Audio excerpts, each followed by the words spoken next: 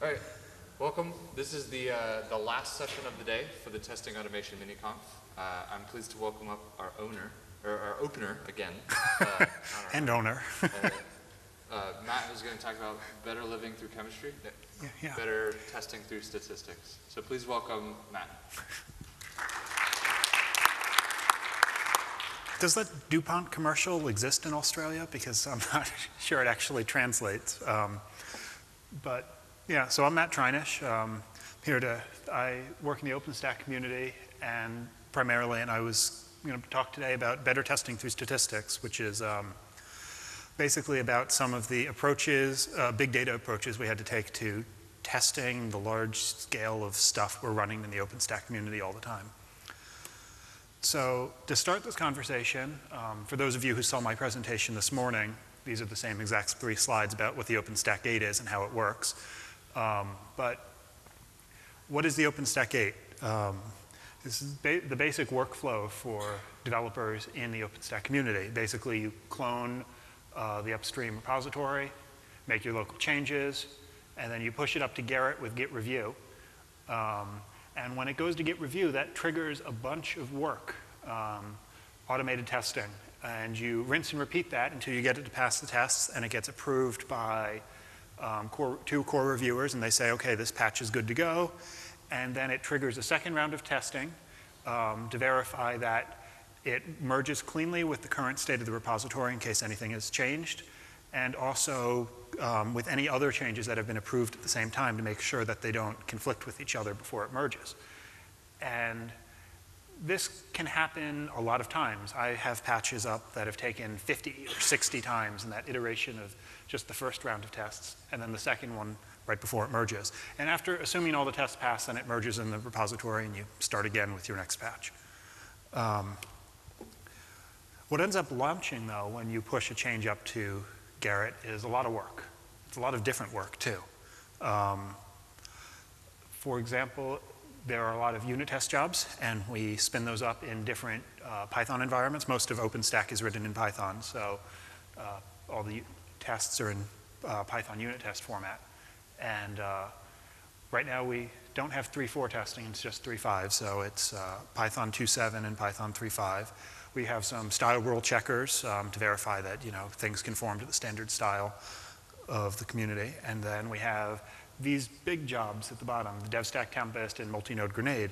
And those spin up actual OpenStack clouds and hit the API surface with some black box API testing to verify that everything works. And those are actually running OpenStack clouds. And you can find a lot of interesting information out of them. And Multi-Node Grenade does the same thing, except it does it with 2 nodes, and it upgrades OpenStack releases. What this ends up looking like in practice when you combine the 2, though, is this, which is a snapshot of Zool's web interface, which shows all of the jobs running for all of the patches that have been proposed. Ones on the left are the check queue, which are those first proposed patches being pushed up. And the middle column is the gate, which are things that have already passed tests once and have been approved by 2 core reviewers, and they're ready to be merged. And assuming all of those passes, then it'll be merged into the repository, and then keep going. So what does this mean in aggregate? The gate gets really big. Depending on the project you're proposing to change to, it can spin off varying degrees of test jobs, between 5 and 25 dev stacks, which is a dev test environment for spinning up OpenStack, which means a single VM with at least 4 cores and at least 8 gigs of RAM, dedicated to running an OpenStack cloud and hitting it with a battery of tests. About 1,500 tests per DevStack environment, which means we can get about 10,000 integration tests being run against a single patch with different configurations. As part of that, we're launching at least 150 second-level guests in that OpenStack cloud.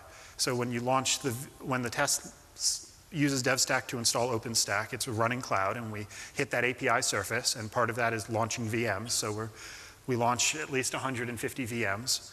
And we get about a gigabyte, often sometimes more, of log data being generated from all of these test results. And that's a substantial amount of work and data. on a whole, we average about 12,000 to 13,000 jobs being run daily in the check and the gate queues, so those 2 columns on the previous slide. The other thing that's really important is that Tempest, which is the integrated test suite that's doing the black box testing, on a whole, each individual test has about a 0.01% chance of failing, which is a small percentage, but when you're running 10,000 tests per patch, that's a noticeable number.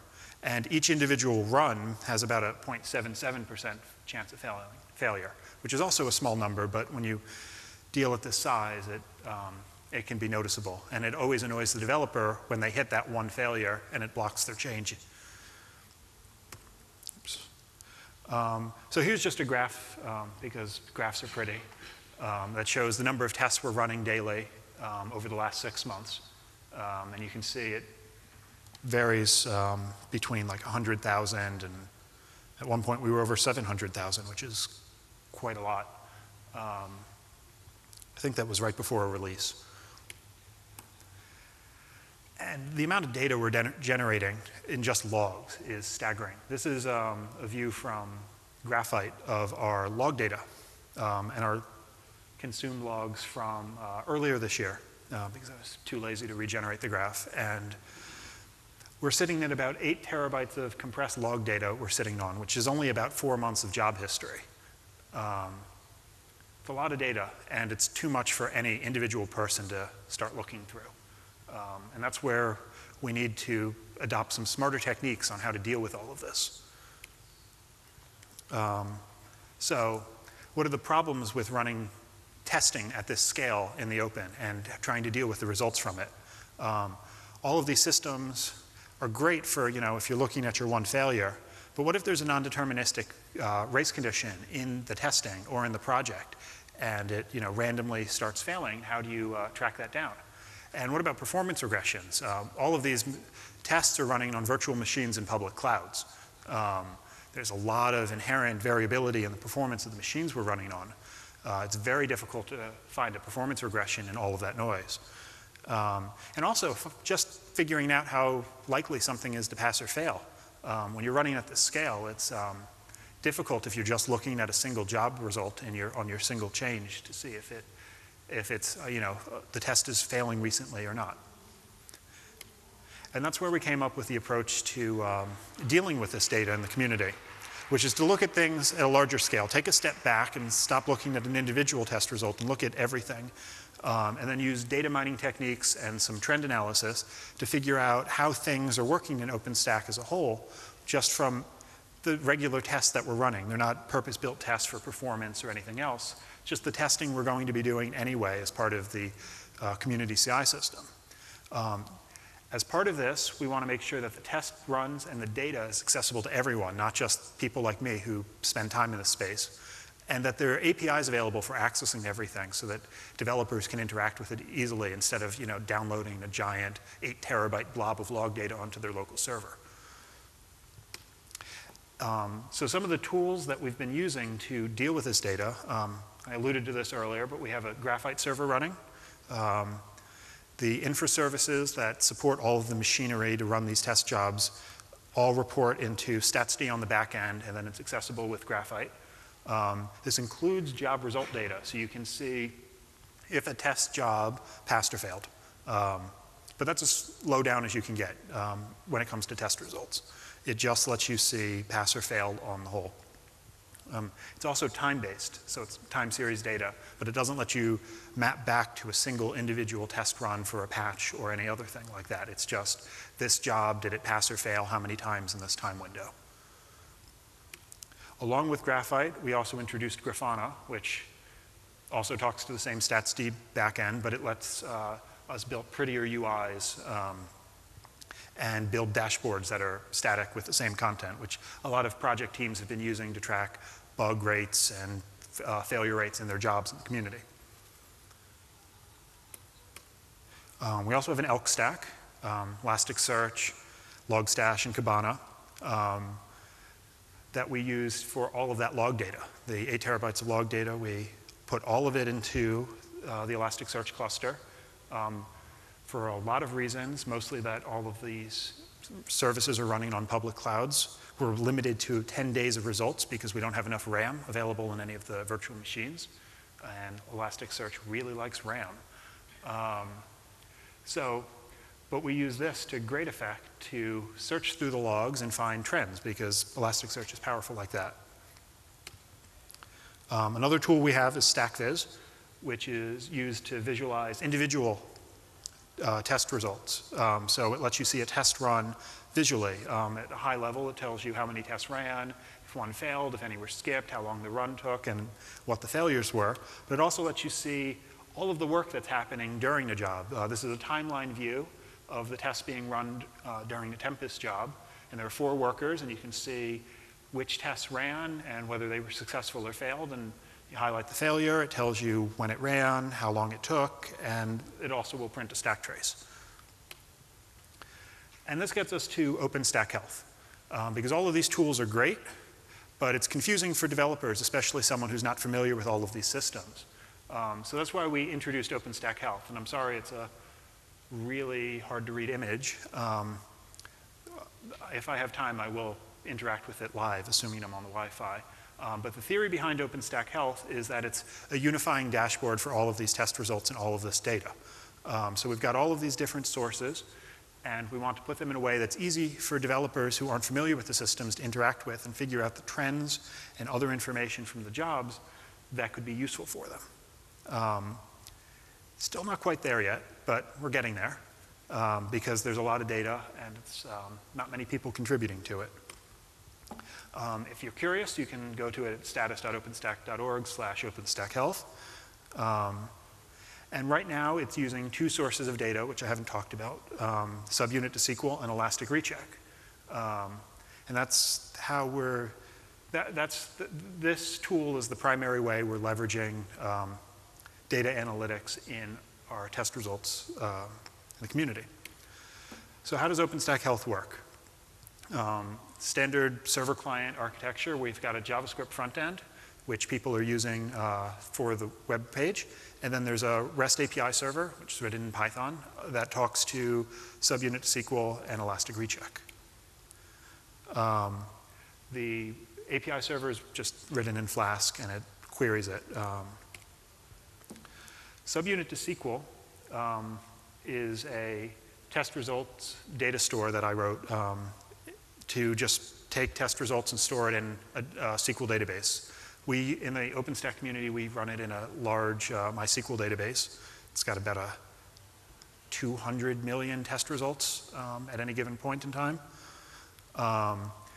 It's pretty simple. It's just a database schema and a Python API for interacting with that database, and it contains some CLI tools for storing test results data into the database. We use Python unit test with a project called Subunit, which emits machine parsable test result data, and that makes it very easy to just convert that to SQL queries and dump it in a database.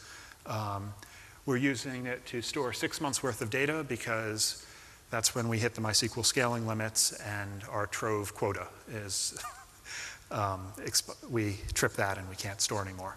And this database is public, so if anyone wants to interact with it at the SQL level, they can just log into the SQL server. And I'm surprised no one's smiling because running a SQL server on the public internet with open credentials that you can just Google, even if they're read-only, is just a bad idea from a security standpoint. But no one has, denial of serviced us by just looping show processes. There's a known bug in MySQL where if you do that, it'll bring the server down. But it seems to be working. The machinery for collecting the SQL results, or collecting the results in the SQL server is a bit convoluted, but it does explain a bit about how some of the limitations behind this data source in the community. So if you remember the Gate workflow, those boxes that are Jenkins, which I was just talking to Tyler about before, are no longer Jenkins. They run the tests, and they SSH into the test slaves that are running the tests. They collect all of the logs, and they push those to the log server with SCP. When the test is finished, it does a 0MQ trigger to a Gearman client, which triggers a Gearman job that we have these workers that sit on the Gearman bus and listen to collect the log results and then pull the logs from the log server and convert them to the SQL inserts to put in the MySQL database. And we have to do this for a couple of reasons. The primary one is security. As funny as it is that the SQL server is completely unsecured, we don't want to put the right credentials on the test slaves because they're running arbitrary user-submitted code, and someone could very easily write a Python script that collects all of the data from it and pushes it somewhere, or starts using the MySQL server for whatever nefarious purpose they have in mind. But this does mean we have some limitations with the data. The other half of OpenStack Health is Elastic Recheck. Elastic Recheck was designed on top of our Elasticsearch cluster that we have all the logs in to answer the question, have you seen this recently?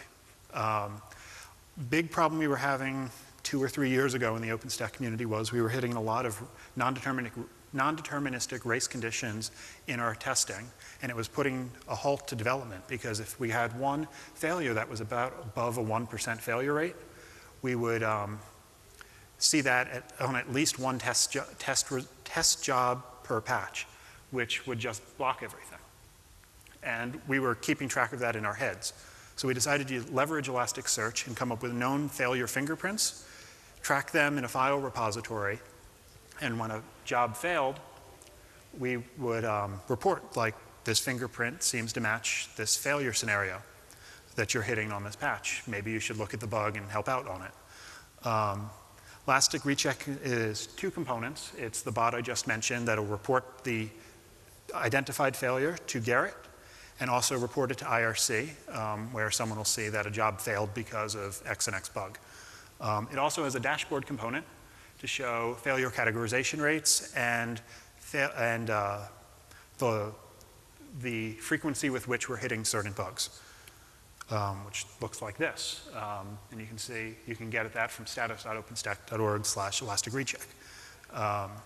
This approach has been super successful because when we started the project, we thought we had about 2 or 3, maybe a dozen known failure conditions in the gate, because that's about what we could keep track of in our heads. Turns out we had about 150. And at any given time, we're tracking between 150 and 300 known failure conditions in Elastic Recheck. And it helps us prioritize bugs that we're hitting or infrastructure issues.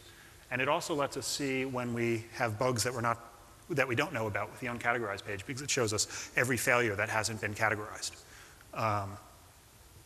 And these are the 2 inputs into OpenStack Health that let us visualize both test result data and trends in the test data, as well as failure conditions and frequency of failures. And this lets us do some very interesting things. First is data-driven decision making. Before we had any of these systems and any of the data collection, it was very difficult to know when a test was outliving its usefulness or it was failing infrequently enough. But when we started collecting the data and aggregating it, we could see the failure rates and see, has this test that takes 3 hours ever failed? And if maybe it's not so valuable if it's taking so long and it never fails. Or maybe it's broken and it's always passing. It also lets us isolate failure domains. So, if a failure is isolated to a specific cloud region that things are running in, then maybe there's something wrong with that cloud region. Or if there's a certain configuration that's always failing, that lets us say, okay, maybe there's something wrong with the service that's running the test. The other thing it lets us do is, this is the cool part, is lets us find performance regressions and other trends among the noise. So this graph right here is from OpenStack Health, looking at a single test and showing the runtime of that test. And you can see how inherently noisy it is because we're running it on 8 different public cloud providers. We have noisy neighbors and different hardware that we're running tests on. You can see the scatter plot is all over the place. That little plateau in the center, it's still super noisy. It's actually more noisy in that plateau, but someone introduced a performance regression in Cinder, which is the volume service in OpenStack, and it caused the test to be noticeably slower. That's about 150 seconds slower on average. And then that was caught within a few days and fixed, and we can prove it was fixed. Before we were collecting the data and aggregating it, we couldn't do this at all. It also lets us identify relational trends in the data, which isn't relevant here, but if there's a certain cloud provider that's slower, we can easily isolate that. And this space, we've only begun to explore it because limited time and people resources, but standard data analytics approaches to having everything in a queryable API are applicable. It's just a matter of time for people to actually do the work. It also lets us identify non-deterministic bugs and race conditions easier because all of the data is there and we can easily query it. That's something I spend a lot of time doing for people because I know the API well because I came up with it, so it's useful. But there are some issues with this approach. If my rambling on all of the different services didn't show, we've got a lot of varied data sources, and they all have unique limitations. So subunit to SQL, the reason I showed you that big flow chart to show where we're getting the data from, we don't have a view for infra failures because of that complicated machinery. If the infrastructure fails, we never write the data. Can't really do much about that. We also only collect gate and periodic test data. That's mostly for the time graphs because we want to assume the patches are going to pass. And if they're in the gate queue or the periodic queue, that means they've passed tests once already, or they've already merged, and they've been approved. So the test result data from that should be good. So for things like timing data, we can assume that when we're graphing it, the results are valid. Because if we did the normal check jobs, which are the ones that are just proposed patches, someone could propose adding a sleep 500 to some kind of operation, and then that would throw off the graph. And then Elasticsearch, just the way we're using Logstash is each line is a single document in Elasticsearch, so we're limited to single line searching. And then all of the other services have different limitations. Like I mentioned earlier, Graphite is only at the job level. And then the other issue is limited contribution in the space because there's only a couple to a handful of us that actually work on this because everyone's busy and have their own things to do. But I feel like this is a really interesting space where you can collect QA and testing stuff with big data and analytics to try to push the boundary on some things. So some future work in the space is to integrate all the things into OpenStack Health. One of the things I found playing in this space is that people don't like command line interfaces that generate graphs. When I started doing this, because that's what I like, it was just a tool that took maybe 15 CLI arguments, tell exactly what you wanted, and it would print out a pretty picture and show you what you were looking for. It's the only one who ever used that. It still exists, and I'm still the only one who ever uses it, but it's so having interactive web pages and dashboards makes it easy for people to play with and get feedback on and figure out where we need to make improvements or we need to collect more data or where OpenStack needs to be improved. And that's where integrating all of those other data sources where we're collecting all of this data, integrating that into OpenStack Health and figuring out a way to cross-correlate the data and make it easy for people to consume and figure out where things are going wrong is it's going to be a continual effort in how this thing grows over time.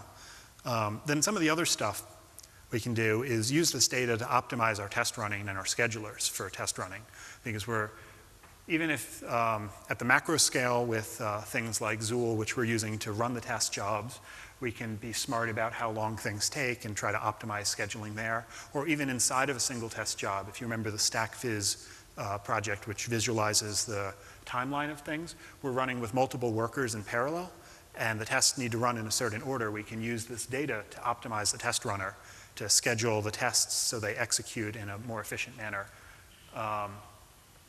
And the last thing, which I think is really cool, and I wish I had more time to play with, is to enable automation around the failure detection. Get a little predictive about using the data. Start modeling it and try to come up with some stochastic models to figure out, is it likely to fail given certain input conditions or the state of the system.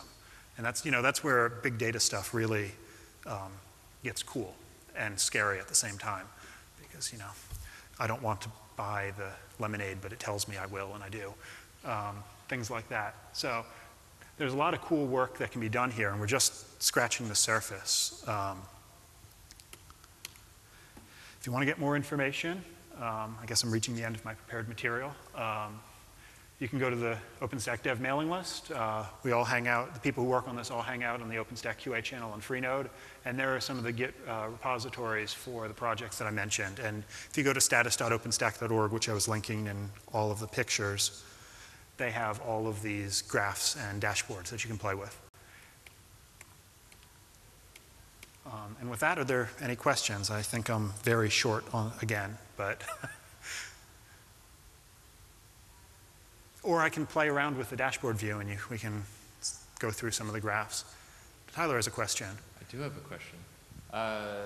OpenStack is a big giant thing. Yes? Let's say I don't work on a big giant thing.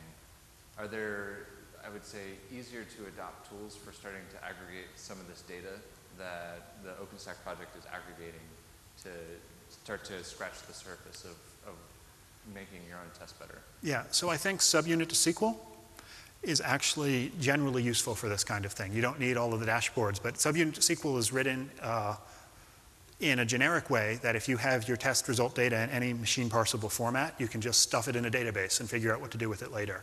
And even if you're running testing at a small scale, tracking the individual test results, the individual tests in a job, and just storing that over time, you can slowly build out the automation and analytics on top of it over time.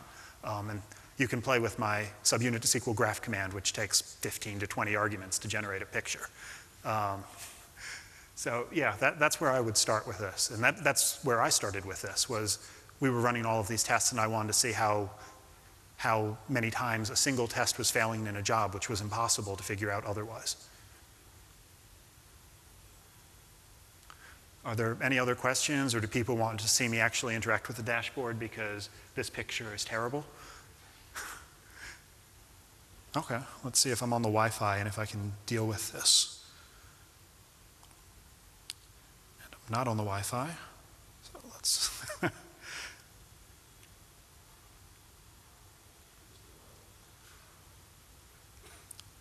Now here's the...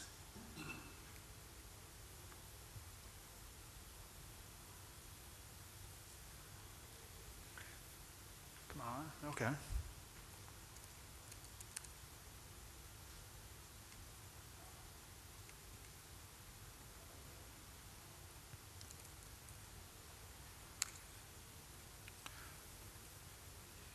Okay, now we get to see, latency to Australia from a SQL server running in North Carolina. Okay, so now we have, so this is just the main page of OpenStack Health, and it shows a high-level view of all of the tests that we're running in OpenStack CI at any given point. So we can see the number of jobs, how many have failed, and how many are passing. And the individual failure rate of all of the jobs. The most recent failures, including track bugs with elastic recheck, and which tests failed as part of that. And we can dive down. So this shows us projects, and let's just pick a random project. I don't even know what that one is. And we can see just the jobs that ran on that, the failures that ran on that, individual results in the jobs. You can pick a job. Let's go with Python 3.5. And then it will break down into the tests that ran as part of that job. So we can see how many tests are being run in that specific Python 3.5 job, a few hundred to a few thousand to a 1,500. Looks like they have 0 failures, which is impressive, or they're not testing anything real. We can see recent log results. Oh, there's one failure. I guess I missed that on the graph. And then we can see each of the individual tests they're running. Let's pick one that's run 31 times, this one. And then it'll query the database and show run times, which is graphing algorithms gone haywire because averaging with only 31 samples over a long window of time means your average is crazy looking. We can see pass and failure rates, which is interactive. And all of these are interactive. I'm just going over quickly. And percentage rates, and if there are any failures, it would show stuff there. And you can dive in and play with the data and find the trends and adjust timescales, resolutions, because sampling for, I probably shouldn't have picked that because of a bigger query and Australian internet. If there's something someone wants to say, I'm just quickly going through things, or if they have a question about it, What was that? No, they're all so the question was, are these graphs generated by Grafana? And the answer is none of them are. So the subunit to SQL database is queried dynamically by the OpenStack Health REST API server. It queries the database, gets a result set from the SQL, converts that to a pandas time series, and then pushes a JSON blob out as the response from the REST API server. And then we're using D3 and I think some custom canvassing software now to generate the graphs. We were using a library called NVD3 before, which provided a JavaScript object-oriented wrapper around D3, but the problem we had was with the amount of data we were throwing at it, it would just bloat browsers, specifically Firefox, to about 200 megabytes per graph, and things would just fall apart. Grafana would make it easy, but I don't know how to hook the data into it very, very well. I don't think it provides a good interface for doing that. It normally assumes a known backend type, and I'd have to figure out how to write that. Oh, there's a question up here. So we use PyTest and Jenkins. We use a similar sort of setup, PyTest and Jenkins and all that sort of stuff. If we were to implement subunit to SQL, yeah, and this, we could have a similar result? Yeah, you'd have the same exact result. So with PyTest, it doesn't emit subunit natively, but the database, that subunit is only required for the CLI tooling. You could write your own CLI tool to just use the subunit to SQL API as a library to write to the database, or you could, I think PyTest emits XUnit, and you can convert XUnit to subunit very easily. And then once you have that, you can just write it to the database. And once you have a running database, OpenStack Health config file just takes a database URL and you're good to go. Yeah, I mean, it'll say OpenStack and stuff, but you can patch that out.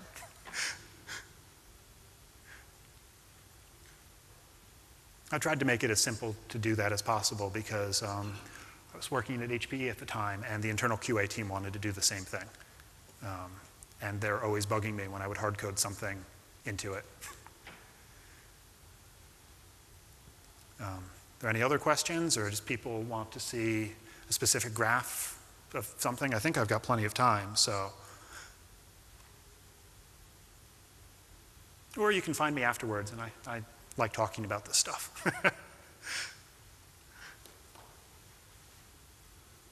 Okay, that was it.